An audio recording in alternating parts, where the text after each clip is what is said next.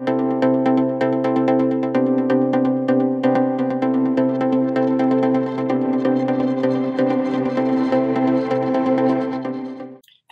I ever tell you on this program about my effort to get a leading member of the Progressive Caucus to introduce the idea of a 21st century economic Bill of Rights to the caucus? Have I told you about my encounter? No. Okay, so wait, first so Margaret, I don't know if you're familiar, but Harvey and Alan Minsky created this 21st century Bill of Rights. Well, you didn't create it, you added to what was FDR's. Right, and there are other academics from Mark Paul, young guy, to Derek Hamilton, who's up at New School for Social. So it's this idea that is like this 21st century Bill of Rights. By the way, message before I forget, Steve Grumbine really needs to talk to you one-on-one about something having to do with history and FDR. And I'm high, so that's as good as you're going to get right now. Okay. So, but that's the premise, Margaret, of the 21st century Bill of Rights, just so you know where he's going with this story. I mean, it's an economic Bill of Rights, 21st century economic Bill of Rights for all Americans, which would include, just so you understand, such things as a guaranteed job at a living wage, guaranteed right to organize a union and bargain collectively, guaranteed national health care, guaranteed comfortable housing. I mean, it's all of the things that people need, and that the overwhelming majority of Americans, whether they're Republican or Democrats, actually believe should happen. So anyhow, at an event last year, I figured I had an opportunity to talk one-on-one with a member of the Progressive Caucus. I can't offer that person's name because it was meant to be a completely off-the-record conversation. Okay. So I would love to, just because of what happened. So I will say it's a him. Okay. Okay. So I said to him, here's the secret. I explained this stuff to him, and he looked at me. You know how when you're talking to a congressional representative and they really don't want to talk to you, it's like a glazing effect, right? Yes. And he said but then I could tell, and I said to him, wait, if we walk down Main Street in any city, and most cities will be where Democratic voters are, so it's not like I'm prejudicing this. If we walk down that street and we stop people and ask them, what does the Democratic Party stand for? They will first not be able to answer, and then they'll answer us in the Republican talking points terms. Okay. Right. Okay. And I said, this economic Bill of Rights would be a dynamic force for the Progressive Caucus inside of the Democratic Party, because the Democratic Party has no story and no vision. None. Okay. And an agenda is not enough. People forget what's in an agenda. Okay. So, and he turned to me and he said, I swear to God, he turned to me and he said, Nancy always says our values win elections. Nancy Pelosi. We knew who you meant. Okay. Well, wait. So understand, this is a progressive who was fully aware of where I stand politically.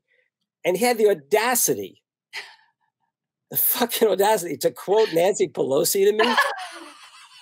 But it's not that. I mean, that was the silly part of what I was saying.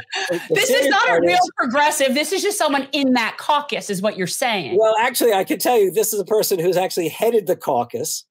Okay, you're kind of like I'm about to give away. He also. I'm pretty sure I know who you're talking about. You know who I'm talking about. Yeah, I do.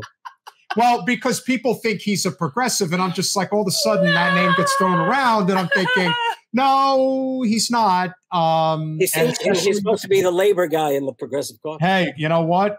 Yeah. The truth is, Wisconsin, I always say, is one of the best examples of a state that should be extremely populist. And in many ways it is, but it's finding itself to the GOP almost every time. Because the Democrats don't offer them anything. Democrats don't even spend money to win. No, and the GOP are much better snake oil salesmen. It's not hard. It's not hard to see how it's happening. I always remember this little factoid. The Democrats lost 900 seats across the country when Obama was in office, in state houses, in Congress. Who was the chair of the Democratic National Committee at that time? I just want to hear it just one time. It was Debbie Wasserman Schultz. Okay, I just want to make sure. It was, just saying. That's So they don't care. They really do not care that a state like Wisconsin, there's no reason why Democrats should be, I think they have a Democratic governor, but mostly Republicans who thwart everything the governor does. Okay, so I'll tell you, I said before, working class people are neither stupid nor lack memory. And basically speaking, they may not be able to give you the details, but they will never forget who it was that gave them NAFTA. Yep. Yeah. And as a consequence, why would they trust the Democrats? Oh, no. By the way, you know? No idea what you've just unleashed. You all know. Well, if you decided to talk about what I passed back in 1993, I have to admit that it may not have been good for you, but it was really good for me. Jen, how you doing? Look, I've passed a lot of legislation in my life. Oh, yeah.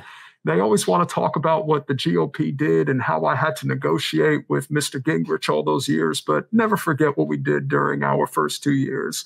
We got NAFTA. We started our normal trade relations with China. We got our crime bill. We set in motion the opportunity to pass that wonderful Telecom Act legislation. And then when Newt got in there, we did it even better. You know what we did when Newt came into office?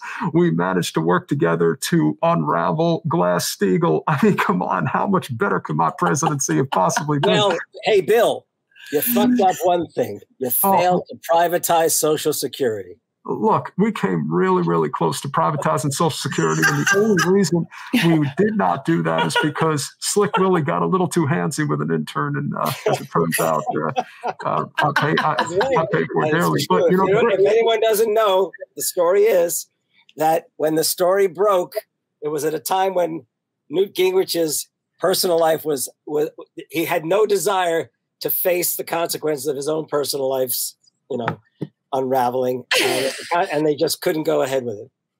Well, I do understand that, Newt and I had quite a bit in common. We certainly had our competition, if you know what I mean.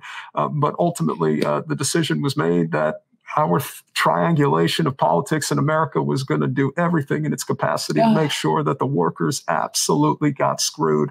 But the great news is that I got rich. Hillary, well, she tried and she failed. And, at least the American people weren't stupid enough to put us in there for a third term. But, man, we really would have enjoyed that power. You should be in prison. There is no such thing as prison. You see, this is the thing. Ladies and gentlemen, let me just explain one thing to all of y'all. There's a reason why the Clintons will never go down. I passed the crime bill. I am the answer to all the problems in this country. There's a reason. When we pass this wonderful bill. Somebody get the cane and... I can't go. You're gross. When we incarcerate Black and brown people for the sake of profit, you really think they would ever put me in prison? Go away. Come on. And a very happy Festivus to each and every one of y'all. Bye. Thanks for watching. If you want to support our mission to transform politics into service, please like this video, subscribe, follow us on social media, and consider joining our Patreon, where you'll get early access to our interviews as well as other exclusive content. Links are in the description. Peace out.